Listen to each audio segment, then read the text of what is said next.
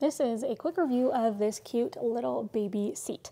Now, I should say that this does have a little rainbow that goes over it to have little toys. We usually don't have that on just because our baby doesn't like it and she'd rather just chill and watch us while we do our things around the house. And so we have taken it off, but it is super easy to install. It just clicks in there. You can also strap your baby into the seat, and then down here is the little shaker, so it will shake them while they're there if your baby likes that. And you can take this off and you can change the batteries out of it. This took maybe 10 minutes to put together.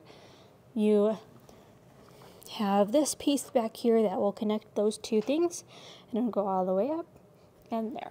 I will say that this one sits them upright more than other ones generally do that I have used and that I have seen, which is great if you want your baby to be able to see you, as well as when they can hold their head up a little bit more, but they're not 100% mobile yet.